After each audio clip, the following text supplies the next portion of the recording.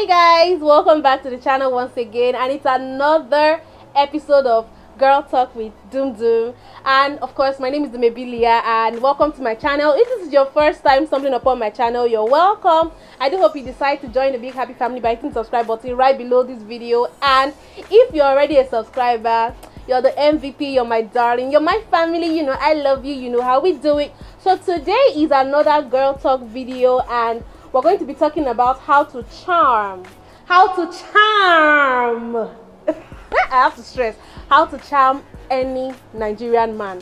Particularly, as I said, African men, but let me speak about what I know, Nigerian men. And why do I speak like I know? I'm not a relationship therapist or anything, but judging by the general way of thinking and the general kind of personality that Nigerian men have, you can to an extent predict what is going to be attractive or what's going to charm a Nigerian man and probably get him to like you more. Now, I'm not saying that everything I say is going to work on everybody, or that this is the only way you can get this man to get like into you. Now, I'm going to give you like some tips that can basically help you when a man is already interested in you. Maybe he's already asking you out, he has already indicated interest in you, he's probably calling you, you know, chatting you up, texting you and stuff like that. So there are some things you can do that can basically just draw him closer. So let's just get right into it, guys.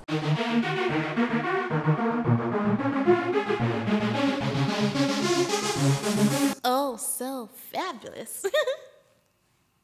So guys, I have divided my points into 7 different talking points and 7 different tips. So you guys, let me just be taking them one by one. The first point I'm going to make is be feminine.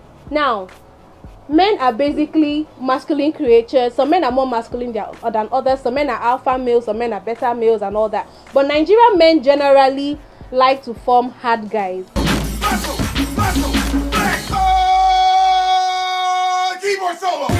These men are very aware of their masculinity, and also because we are in an African society, you know, masculinity is applauded and all that. So the average Nigerian man is in touch with his masculine side. So you don't have to come up forming, oh, I can do what you can do, or I can be what you can be. You have to emphasize your femininity, and somehow it gets them more attracted to you and it draws them more closer or more interested in you. Now, how do you accentuate your femininity? I'm talking about the way you dress, I'm talking about the way you speak to him, the way you even listen, the way you act when you guys go out. You know, try to be feminine, be soft-spoken, don't laugh on top of your voice, don't shout on top of your voice, don't be aggressive, don't get angry and show anger too easily, don't be arguing at the top of your voice with his friends. Now, some guys may like that, so they may like a girl that can play PS4 with them and scream and jump up and down, yes, but let it not be like a general attitude you have everywhere when you all go out, when you all are in the house. Like, know the times where you can break away from that femininity and just be rugged with him, and know the times where you need to maintain the status quo and just emphasize the beauty of your femininity. When it comes to food, a lot of girls have noticed, when it comes to food, we like to form sometimes, especially when we go out with the guy. Maybe we go out on a date to a restaurant, to a fast food or whatever. When they ask you what do you want to eat, a lot of us will start forming, oh, I don't eat swallow, but you eat swallow. Or when he buys you food, you'll not be picking at the food, you won't finish it. You don't have to try to be what you're not. Then also, I know of some girls that will not start forming phonetics. You not start trying to speak through your nose. You won't speak the normal way you speak. Why? The person you're even speaking to is speaking like a regular Nigerian with the thick, beautiful, sexy Nigerian accent, but you're there trying to form, I don't drink water. You, like, no, I think it's a turn off. It's a turn off for me, and I think it's a turn off for a lot of people generally. You understand? A man wants someone that can be real, so you don't have to form what you're not. I feel like some of those things are taking it too far. So try to be feminine, but also show that you can be real, if you know what I mean. Because we are Nigerians, we know how rugged Nigeria is. There are some things that if you do is normal. I'm not trying to say you should act ras or anything, but know when to be real and know when to bring in your feminine attitude and feminine charms and all that stuff. So that's that for my first point. So my second point is see, girls, listen, don't be too financially demanding, especially when you guys are just starting. Sure, even when a man marries you, he doesn't want to feel like he's your all in all. Like, without him you can't buy your pad that you use for your monthly period, you cannot make your hair, don't try to be too financially demanding. Yes, I believe in a man being a man. I believe if I'm dating you or if I'm married to you, you should be able to shoulder some of my responsibilities. I'm sorry. I can take care of myself, but there's some things that as the man in my life, it is your place to kind of provide to an extent. You understand? You should be able to shower me with love, with gifts and stuff like that. But it doesn't mean that I can't survive without. I don't have to be dependent on you for everything. Now, there's a mistake a lot of girls make. Like, I cringe when I hear this, and you see guys making jokes about this all over social media. They are like, the moment they just WhatsApp a girl or they chat her up, they just hit her up like, hey babe, how are you doing? The girl is like, I'm not happy. Once they see I'm not happy, they already know. It's already ringing in their head, like the alarm bells are blaring. They're like, okay babe, what's up? I'm not happy, my phone just spoiled. I need 20,000 naira to repair it. Or they'll say, please, can you just help me look for 2,000 or 3,000 naira? It's urgent. Why will you degrade yourself? Like, I don't understand. And some people actually make this a lifestyle. They're going to do it to guy A that is asking them out, to guy B, to guy C. Like, they are tax collectors collecting the money left, right and center. Auntie, you don't have to do that. I feel like a girl would do that maybe when she's not even interested in the guy. Because if it's a guy you're interested in, then you want to make a good impression on him. And if you want to make a good impression on him, you don't want to come off as a hungry, gold-digging girl that can't even take care of herself. You understand? So we need to at least try not to be too financially demanding. You know, don't carry all your family problem and all your life problem and put on his head. He's not your father. Okay, girls? Number 3 point that I have is let them know that you have standards. Let them know that you're not just any random girl that they can just pull some stunts on. Have a little class. Play a little hard to get. Now, I said a little because there's such a thing as too much. Especially when you know that you're available, you like this person, you probably, like them enough to want to date them. You want to do a little. See, men love the chase. Let's not lie. They want to feel like they chased after you. And the fact that they had to work hard to get you means that any random person there can't just get you easily. You understand? So let them, let them work for it a bit, but don't make it too difficult that it discourages them. Let them know you have a little standard. Now, here is what I do. Because I am an independent woman, I'm working, I'm well, like you guys know my age. I'm 30, I'm independent, I pay my bills and stuff. So any guy that is going to come up to me and expect me to take him seriously, first of all, you have to be working. Now, I'm not going to talk about your financial bracket or anything, but you have to be working. And for you to be working, there's some things I'm expecting you to do if you want me to give you my time, to go out on a date with you. So if you ask me out on a date, what I usually do, I'm like, okay, are you coming to pick me up or are you sending an Uber? You don't have to have attitude about it. Just might ask nicely, okay, so how do I get there? Are you going to come and pick me or are you going to pay for my Uber? Let him know. And if he's like, oh, can't you take a public transport? You're like, excuse me, I don't do that. It's not like I can't jump a public transport. But if I'm coming on a date with you, I expect you to be able to make arrangements on how I'm going to get to you safely and on how I'm going to get back home safely. Is it too much to ask? And if his answer is not satisfactory, sis, you are not going on that date. Sit in your house, drink water and sleep. Okay? Don't sell yourself too cheap for this man, especially if you have gotten to a certain point in your life that any man that is coming to your life should be coming for something serious. Except maybe you're just a teenager and you just want to chill and stuff, okay? But if you're at a certain age and you want something serious and you want these people to take you seriously, believe me, you want to show them you have standards. Then another thing that can show a man that you have standards is sometimes some guys just think they can just call you up from nowhere and ask if you are free that night. Hey babe, what's up? My friend is having a house party and I would like you to accompany me. See, even if I am bored to death, I am idle in my house, I'm going to be like, oh, I'm so sorry, it's too sudden. Oh, there was something I wanted to do this night. Why didn't you call me earlier? Are you just knowing about it? Oh, okay, I would have loved to come, but it's too sudden, like the notice is too short. Maybe next time, just at least tell me 2 or 3 days to the time, then I can let you know if I'm available. Because even if you like the guy, he needs to know. See, these men basically have to be taught how to treat you. You need to know that you're not that kind of girl that someone can just call randomly, like a booty call, and you will show up. And most times, let me tell you, if he calls you randomly like that, it is because all the other options have failed him. And then you are the available one, and you're just picking up pieces of crumbs. Now, when you let this man know that you have standards, you will earn their respect. So the 4th point I have to say is show interest in their personal life. Listen to what they have to say. I even advise that you listen more than you talk, because believe me, when men like you, they want to talk, they want to impress you, they have a lot to say, they want to let you know how they have things together, they want to let you know their wins, they want to let you know that they are worthy of your time.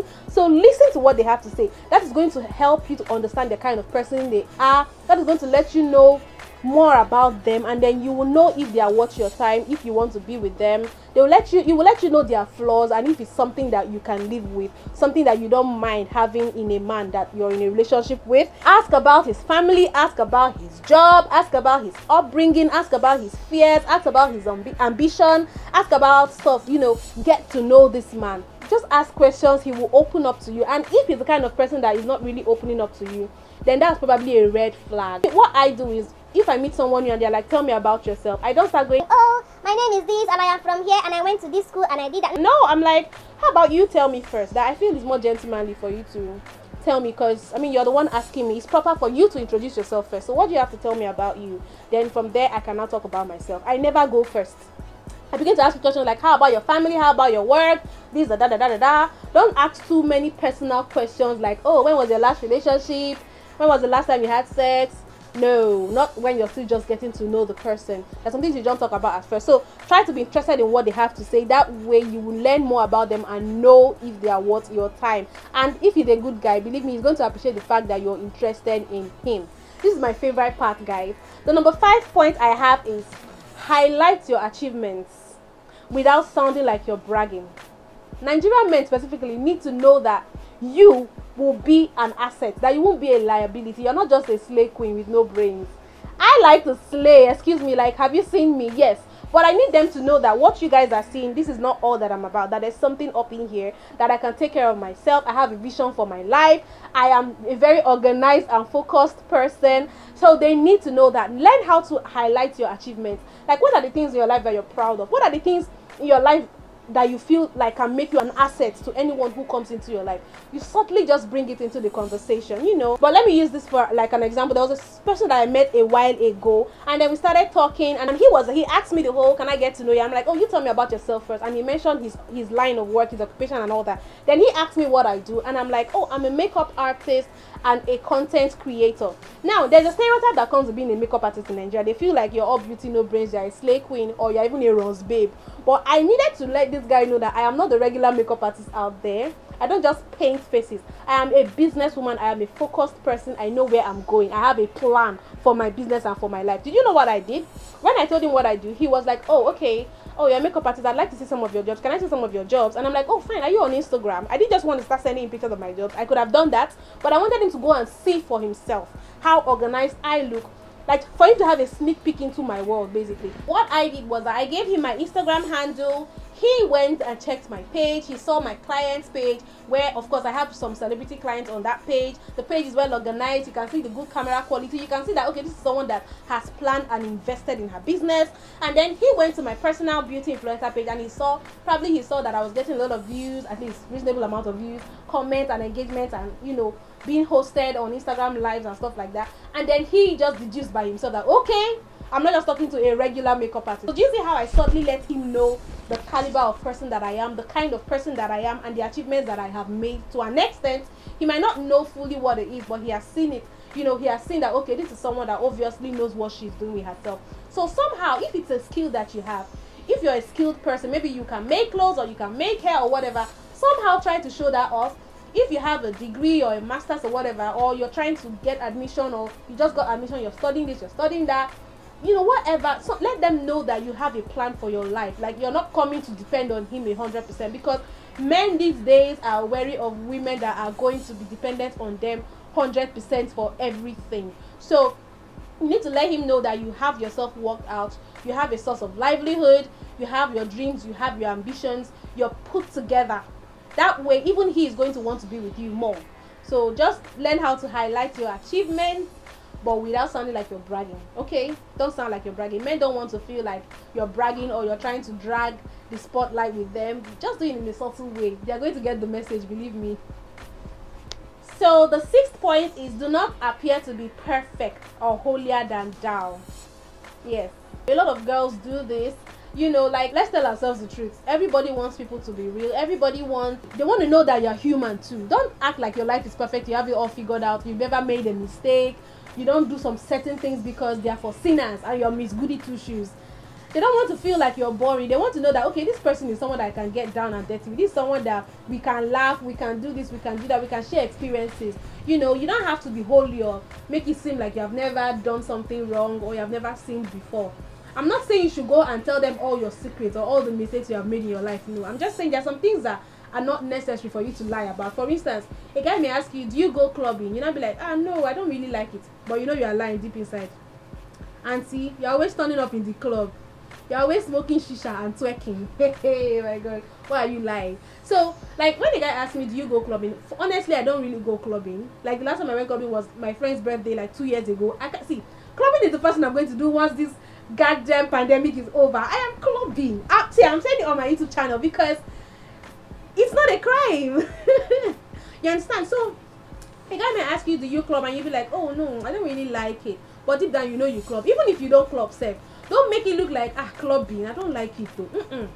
Just say, it's not really my kind of thing though, but I actually can go to a bar and just listen to chill music. So it's not like you're criticizing the people that club like you're better than them, or like clubbing is one thing. You don't have to do that. It's unnecessary. Then sometimes a man may feel comfortable with you to an extent to tell you 1 or 2 things that he's struggling with, or 1 or 2 vices that he has, 1 or 2 bad habits that he has. A guy can just come. I made this mistake once when I was actually younger. There was a guy that really liked me, and then he told me that he smokes.